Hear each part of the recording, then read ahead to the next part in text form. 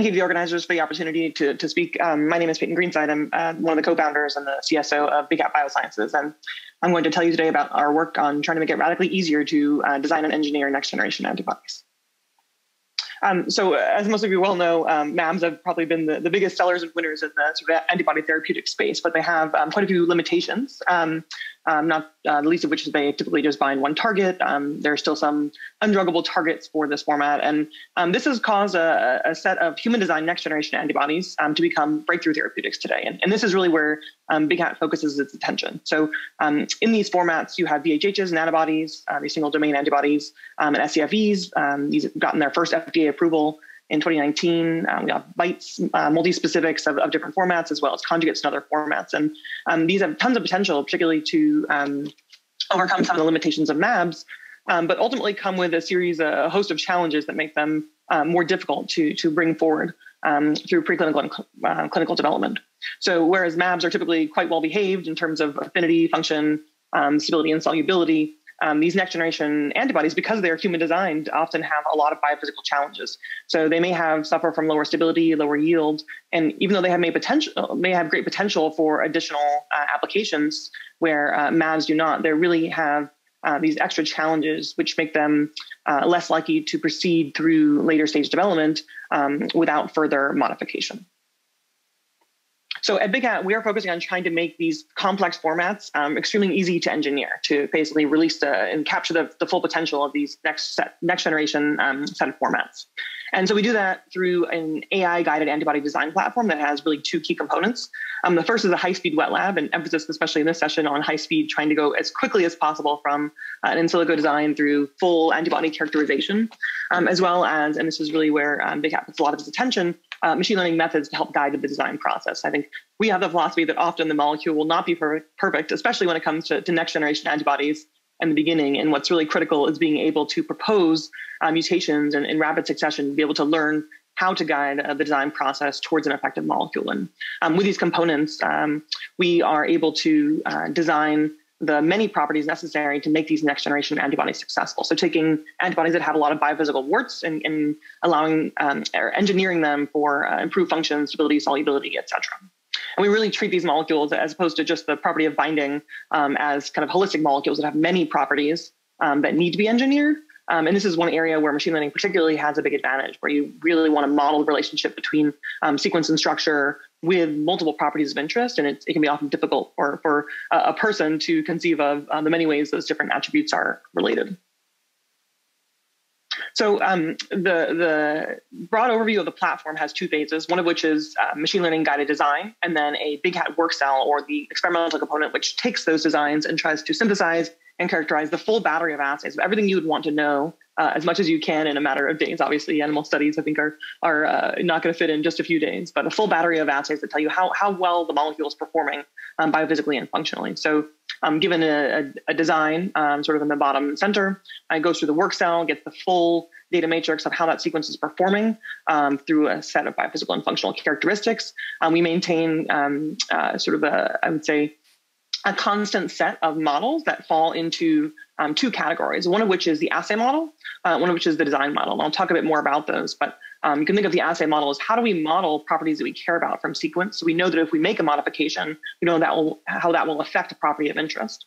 And the second component is this design model, which is one of our core areas of expertise, which says, given the huge combinatorial space we could explore, and given how well we can model from sequence to a property of interest, how do we effectively explore the space of other mutations? And particularly in the case of next-gen antibodies, when you may need to propose multiple mutations and not just sort of one or two, but mutations that are 5 or 10 away from the initial starting molecule, how do you effectively design the space to trace that path towards a better molecule? So the experimental portion of the BigHat platform, the BigHat work cell, essentially is trying to drive this design build test cycle to be truly as fast as possible. And so we try to go end to end from in silico designs through antibody characterization in days. And this is really where we put a lot of effort into trying to make this as quick as possible, so that if you get a hypothesis on how you want to engineer a molecule, you can realize whether that is actually improved, not improved, what actually happened, or the consequences of that mutation as quickly as possible. That allows fast iteration, and given that iteration, very broad exploration of new sequence space. So from in silico design, after DNA synthesis, we use cell-free protein synthesis technologies to be able to produce our antibodies in a matter of hours. And then we focus on trying to, as I mentioned, onboard as many assays as possible that give us an indication of how well the antibody is performing. And all this is essentially captured into our custom LIMS system. One of the things that we care very deeply about is kind of reliability and assessment of how well the platform is actually performing. And that what I mean is if you are proposing a single mutation to an antibody, and you're trying to, for example, see if you're going to improve the yield, actually, the variance of your experimental process may actually keep the impression, right, that the yield is actually higher or less, but really it's variability. So we pay a lot of attention in terms of making this as well engineered of a process as possible. And as I mentioned before, there are two key machine learning components, which I can talk more about later, but really they fall into two areas. This assay model, which I described, which models critical biophysical properties as well as function from the sequence and from structural features. And interestingly, we have the philosophy, despite the fact that we love machine learning, that no model will ever be perfect. I think this is one of the reasons why we focus actually first on building our lab, because despite the fact that models can grow smarter over time, you're always going to want to validate your prediction. And so this is why we spend a lot of the effort as the company started in making sort of the lab as efficient as possible and high throughput as possible, so that as we improve models and learn where their weaknesses and strengths are, we can validate our predictions as quickly as possible. But the goal here is to basically take an unknown sequence when you propose a mutation and know how will that affect not just affinity, but also stability, aggregation propensity, yield, etc. And then the design models I mentioned are trying to solve the problem of how you explore very complex sequence space. And so we've, through many prior projects, developed a series of models that try to say, well, if I only have in traditional setting maybe a few rounds of engineering where I can only propose a few mutations, and that's going to take me quite a while, many weeks, not months, to characterize. If I now can iterate very quickly, propose 100 mutations per week, if not more, and iterate every single week, now I can actually explore quite complex sequence space, which might not have been accessible to me if the process took much longer. We try to lower the barrier, right, of exploring potentially highly promising but sort of highly uncertain space. And so what you see here in the figure in the bottom right is an example of some of the methods we've developed that over many rounds or batches of designs, batches of 100 sequences we design, how we're actually able to discover sequences with highly improved properties, whereas when we're able to feed the data we learned back into the models, whereas sort of the random mutagenesis as well as the fixed oracle, which essentially means you have a trained model, but that's not being updated every round. That's sort of learned on a fixed data set and does not change. You can rapidly improve the number of high-performing molecules that you see. So an illustration of how our platform really works, it's really quite simple. You have a hit antibody sequence. This can be discovered by us, discovered by someone else through display, through immunization, et cetera. We have pure target protein, and we have a set of quantitative design goals. And again, these are multi-objective, and this is really where we focus on the many, many needs of an antibody that will allow it to move forward in development. And so we will iterate on the platform. We'll onboard the sequence, the target to the platform, and iterate, proposing mutations to be able to achieve those design goals. And we really just cycle and explore space until we're able to propose a series of mutations that lead us to our design goals. And at that point, we sort of finalize the lead and measure sort of the final properties. And this is a very, very simple but hopefully effective representation of how our platform works. And it comes down to very rapid iteration to be able to test these hypotheses quite quickly. So I wanted to give a sense of some case studies of how we've been able to use the platform and apply the platform towards all sorts of actually different problems of interest, not just actually in antibodies, but in other therapeutic proteins, because the platform can be generally applied to really any such sequence.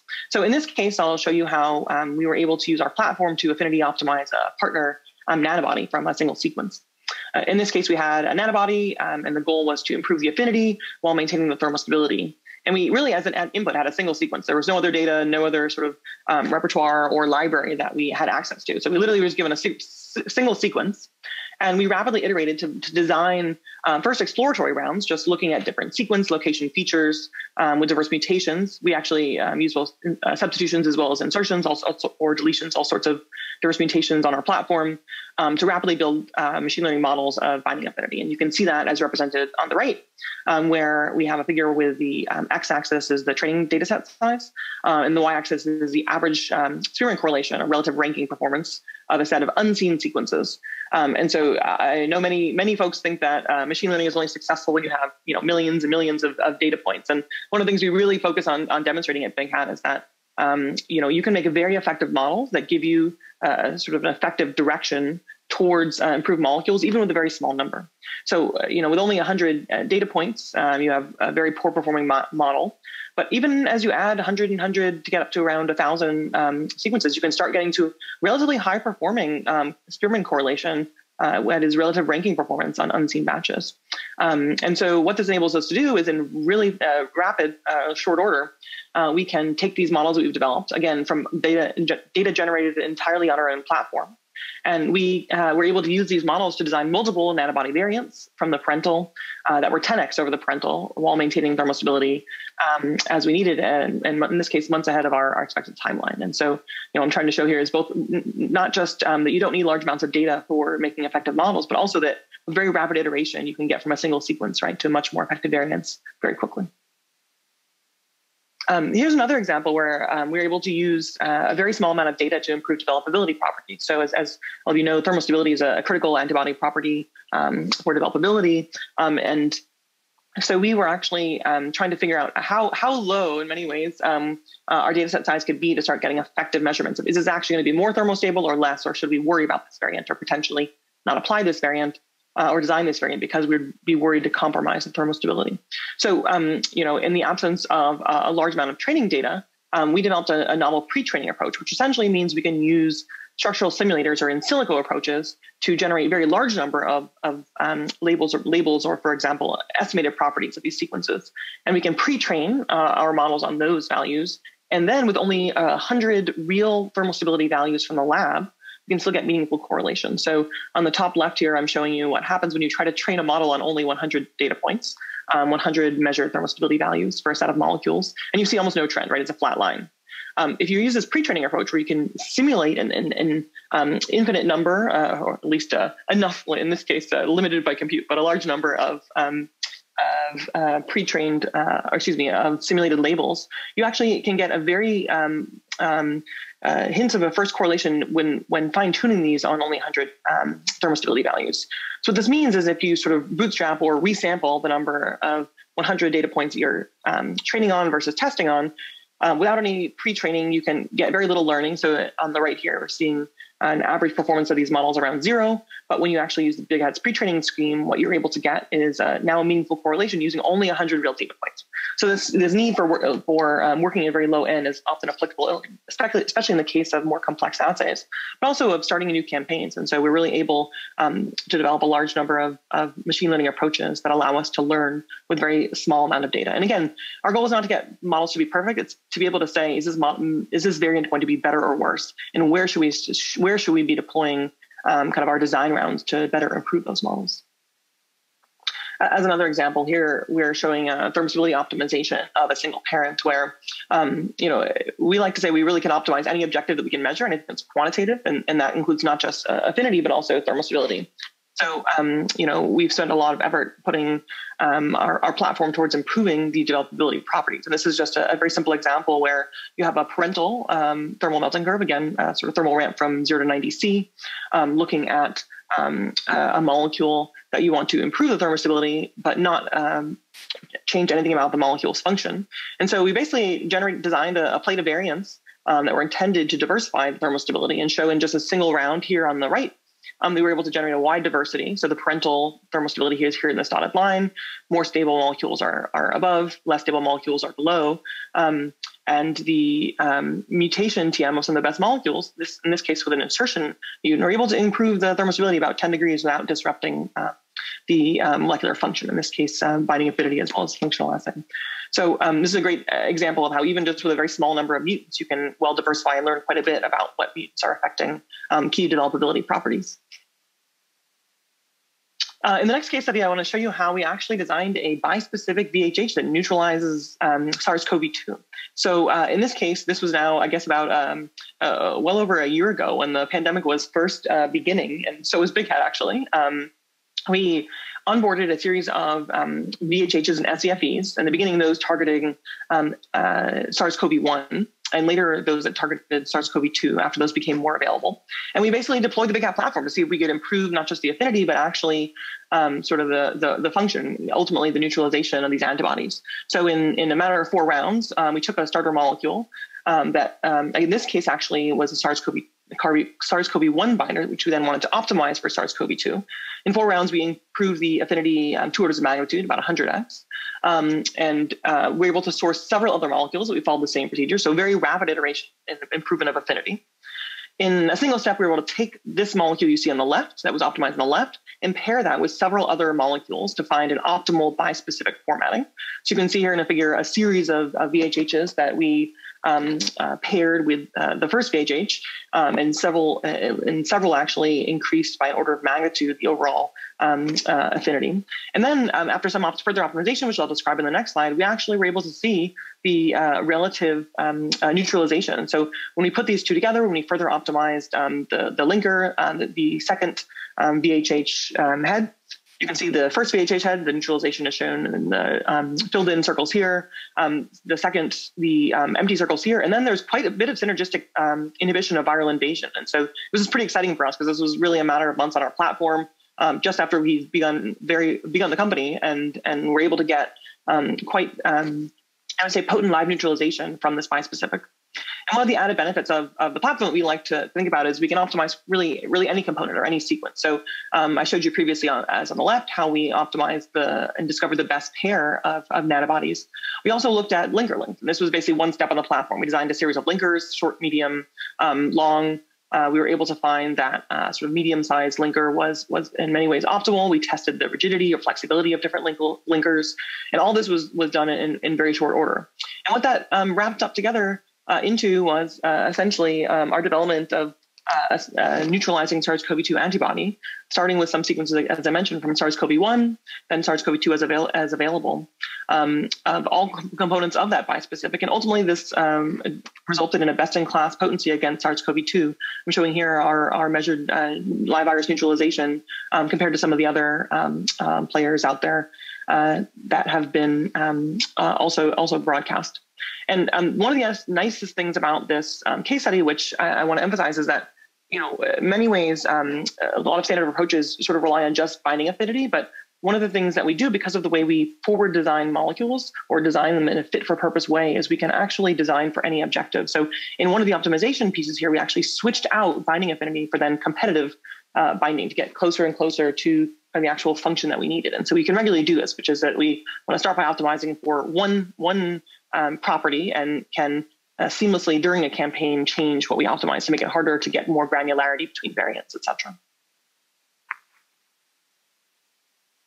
In the next case study, I'll show you how we actually optimize not just for protein, but also for DNA sequences. So this was work as part of our NIST SBIR grant, where we wanted to optimize the DNA construct for expression of GFP with the idea of optimizing yield in our cell-free production systems. So we focused on optimizing the 30 base pair region from the RBS through the first 5 codons of this DNA construct.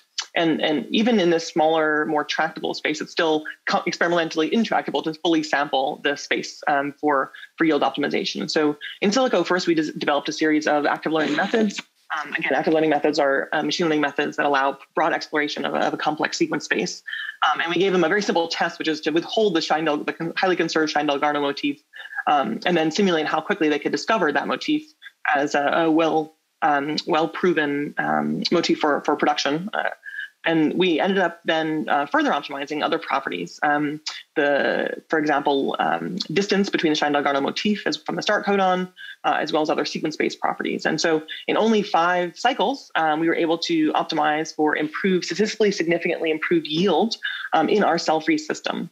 And so this set, or at least a progression of the optimization, is shown on the bottom right here, where every dot here is an overall a different design of this DNA construct with the overall yield on the y-axis. And so it was sort of 4 and 5 rounds that took us to, again, statistically improved yield. And we discovered along the way, I think, properties that are well appreciated in many ways, highly AT-rich linker motifs and certain spacing constraints. This is actually one of the first things we did as part of this NIST grant. And again, with the goal of developing not just a high yield construct, but also methodologies, right, that can be generalized to other problems that we're working on at BigHat. And the last example I'll show is now actually not optimizing antibodies, but optimizing fluorescent proteins. So we developed a series of methods to optimize the spectra of fluorescent proteins. We have a fantastic collaboration with one of the leading active learning labs at NYU, Andrew Gordon-Wilson's group. And in collaboration with that group, we developed a series of methodologies that could explore what mutations to fluorescent protein would improve the Stokes shift. The goal of this optimization was to take a fluorescent protein and to broaden the gap, basically this gap here between the emission and the excitation peaks or spectrum. And so for those of you who are more familiar with machine learning worlds, we developed a series of CNN deep ensembles that were able to give us sort of well-calibrated uncertainties of which variants we think would be better versus which would be worse. After evaluating those methods in silico, we applied those over many rounds to optimize these fluorescent proteins, and we're able to generate about several dozen, it was about actually 40 molecules of improved Stokes shift. We've now extended this collaboration, are now working on kind of the more multi-objective problem, which is that sometimes when you improve the properties, such as Stokes shift, you may decrease other valuable properties such as brightness and or stability. And so, this is the same problem we see in antibodies. And again, what I'm showing are methods that we've developed that are broadly useful for other programs that we have ongoing at BigHat. So this is a great example of how we're able to develop these methods and use them to propose novel mutations to these proteins that improve multiple properties. And the same methods are now being applied, as I mentioned, to many of our ongoing programs at BigHat. So I hope with that I gave you a good sense of the way that our platform works. Again, the goal for us is to enable very rapid iteration between in silico design to validation in the lab, and to turn that crank really as quickly as possible to tackle pretty complex challenges in engineering these next generation antibodies as well as other proteins. And so we have a fantastic team that is working together to pursue this vision. The leadership team here is represented on the left. We have an incredibly team across many disciplines represented here, wonderful investors and advisors, and we are hiring. If anyone is interested, please do reach out. And with that, I would love if there are any questions to take them.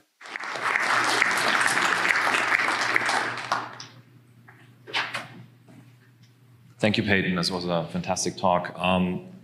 My question in particular around the optimization strategies that you have applied to your antibodies, how far away did you mutate them in the process, and how much of these mutations are also seen in human individuals? So a lot of machine learning approaches in the early days went very far away from what we would consider a human antibody. So very, very pointed question, how far away from human did you go?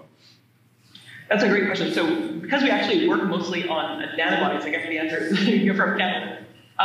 So the short answer is we've campaigned where we have, for example, proposed mutations that are 1 or 2 mutations away. Those were enough to achieve our design goals. In other cases, we've designed molecules that are actually sort of 5 to 7, and in some cases even up to 10 mutations away. I think, I guess I would make the argument that, you're right, sometimes you can get quite away from the parental, but our goal is actually to measure essentially all the things we would care about. So, for example, if you're worried about, making, for example, your antibody too sticky, or there are other properties that you care about, that you're worried more mutations would actually cause more problems in, our goal or philosophy as a company is to figure out how to measure what we can as much as possible. Again, in this very fast closed loop setting. And so, the beauty of the platform is it's unconstrained. You can propose any mutation, any framework, CDR, insertion, etc. In reality, we often, I think for many reasons, do try to keep the sort of search space or the mutations proposed, so attractive. There's no reason to go farther away than needed. But sometimes you can get to actually quite, I'd say, optimize or more optimal sequences in the part of the So it really is a trade-off based on the individual campaign and the fitness landscape of the particular molecule you're working. Thank you, Peyton. We have another question on the left side.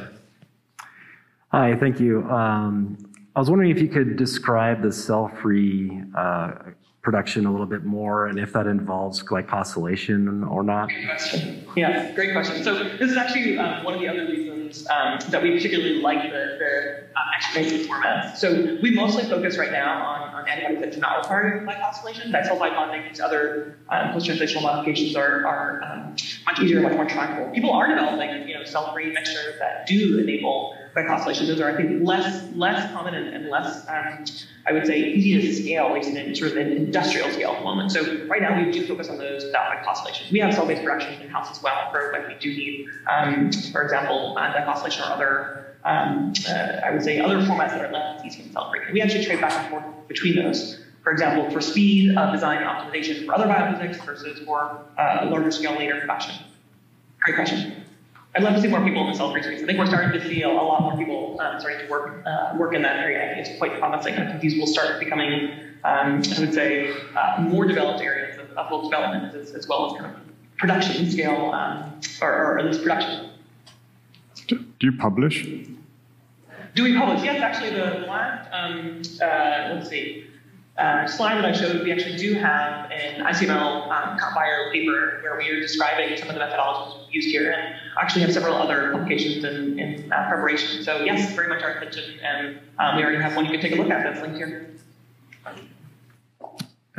For the examples where the training was on 100 or 200 or 300 mutants, do you perform any predictions about positions or positions not mutated or alternative amino acids at a position that weren't sampled, or is it is the question how to combine the mutations where you have observed data? That is to say, is there any mechanism to provide predictions about there's a lot of mutations and a lot of amino acids that haven't been tested when you look at 200 mutants? How does that work?